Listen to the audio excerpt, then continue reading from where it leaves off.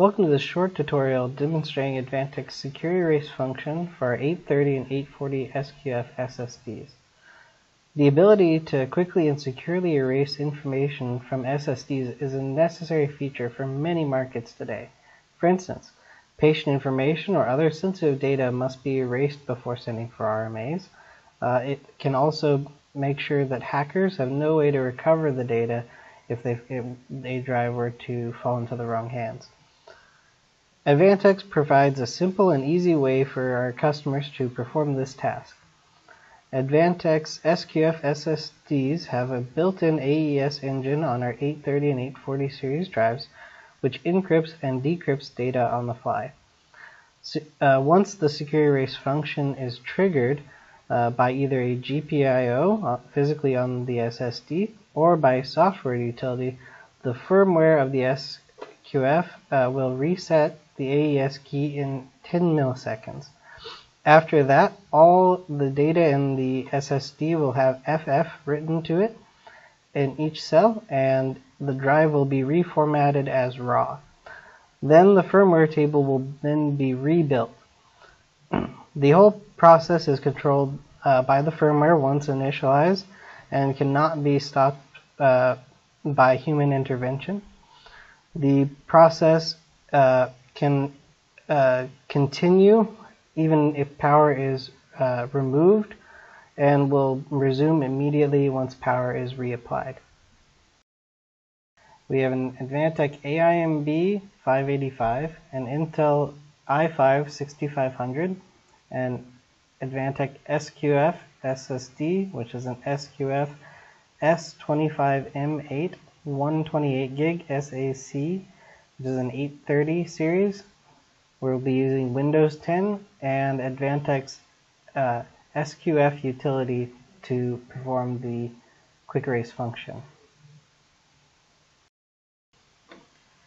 To begin this demo, we have already loaded the current SQF utility. Please contact your Advantech representative and they can help you get a link to download the most recent version of the utility. Let's start by navigating the utility to get to the software. So first, after opening up the folder, we go to the Windows folder, then the bin folder, then x86, and down at the bottom we have the SQF utility. You can open that. Now you're going to select your desired drive that you want to quick erase from the drop-down menu. In this case, this is our S25M8.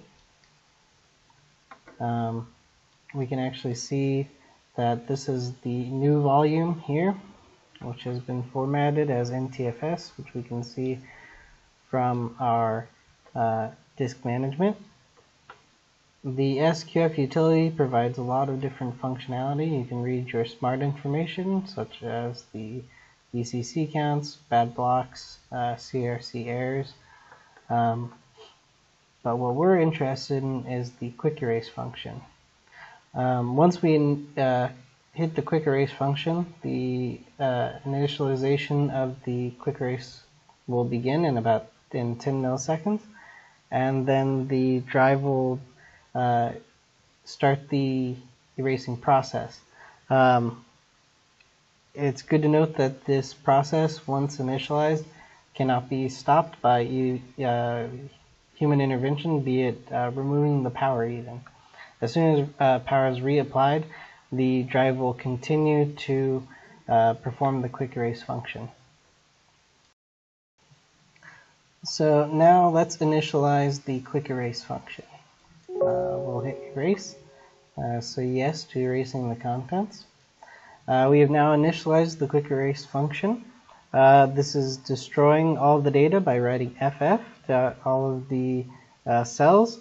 The AES keys have been destroyed and the firmware table has been rewritten. So now let's see what has happened to the drive.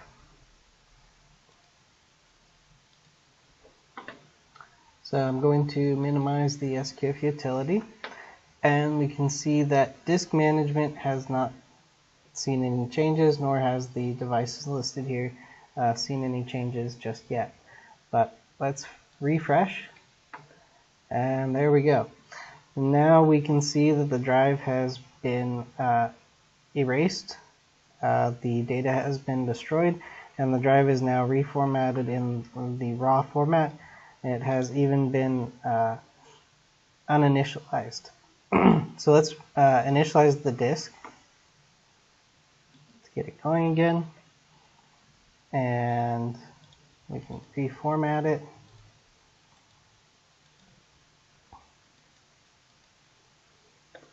And now our drive is reformatting, and it can be used again. So the good thing here is that even if you do quickly destroy all the data using quick erase, the drive is not destroyed. It can be reinitialized, it can be reformatted, and it can be used again. The quick erase function can be used with our SQF utility, which is really demo software, or you can use it with the SQF API, which allows our customers to write their own programs and incorporate these features into custom software. Thank you for joining me on this quick demonstration of the SQF utility. Have a nice day.